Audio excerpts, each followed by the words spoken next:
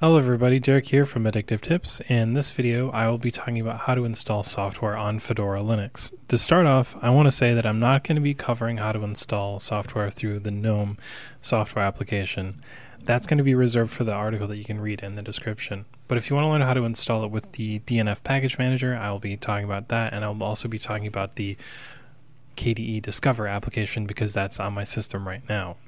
But to install software with the DNF package manager, you first need to know what the name of a package is that you want to install. So to do that, you have to use the search function. So do DNF search and then the name of the program you want. In my case, I'm going to say Chromium, the Chromium browser. So I will do Chromium browser and then it'll run a search. And we can see here is the Chromium web browser. So I can copy that, sudo dnf install, and then tac y, and it will download all of the packages that I need to install everything.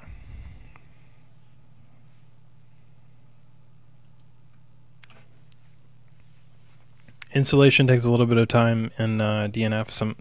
That's just because the DNF package manager is fast, but it's not as fast as others, so it might seem a bit slow. I actually like DNF though, but it does its job, and once it gets up there, you'll be able to use the application you want.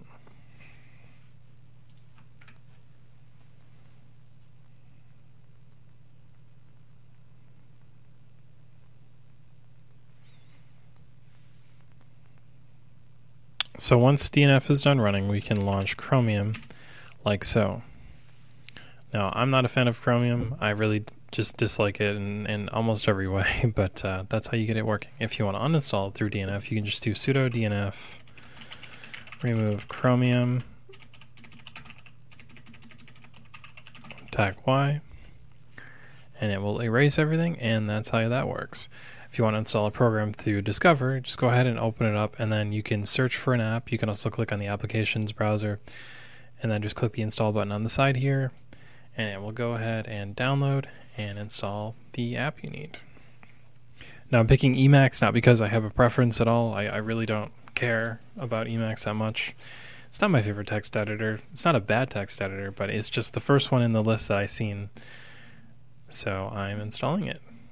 You can see the task over here. You can see what it's doing. And once it's done installing, you can open it up. I can click on the icon over here, and then I can click the launch button, and I can instantly get access to my Emacs system. If I want to remove it, I just click the remove button, enter my password, and it will delete itself.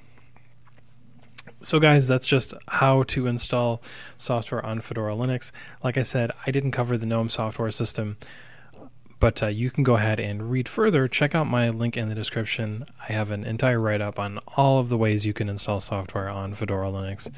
Thanks for watching, and I will see you guys in the next video.